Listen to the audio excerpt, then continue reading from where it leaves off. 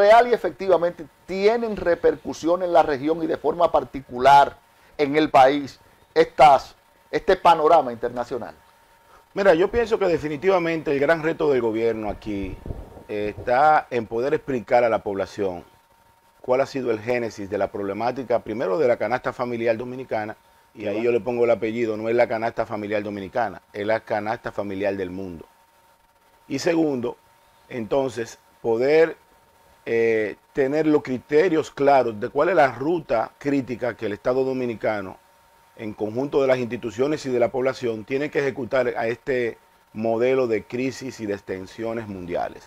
Que no solamente es el conflicto de la recesión post-COVID, no es solamente el conflicto de Euroasia entre Rusia y Ucrania, no es solamente las tensiones económicas entre Estados Unidos y China, y ahora se viene a sumar un conflicto que es totalmente distinto al conflicto de Ucrania y de Rusia, que tiene que ver con la posible intención de China de fusionar a la provincia independiente de Taiwán. Países como lo nuestro, República Dominicana, ¿qué hacer frente a esta realidad? Volver al génesis.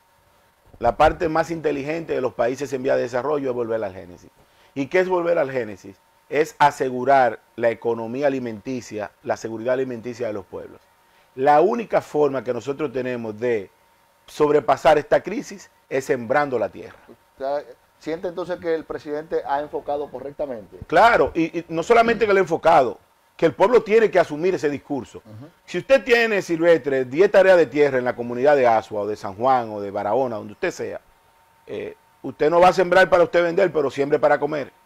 Escuchen bien, todo el que tiene tierra en las regiones del interior del país, siembre la tierra, porque ante un conflicto bélico el ocio queda a un segundo plano, ya no hay playa, ya no hay resort, ya no hay helicóptero de calza de campo, ya no existe nada de eso. Lo que existe es desayunarse, almorzar y cenar, y eso se logra solamente con sembrar la tierra. O por lo menos una de las tres. Así es. Un joven talentoso, Jhanel Ferreras, de verdad que gracias por compartir, aceptar como siempre la invitación y compartir desde esta sala, de este matinal, con todos estos datos, estas informaciones que definitivamente edifican y aportan a la construcción de una mejor sociedad.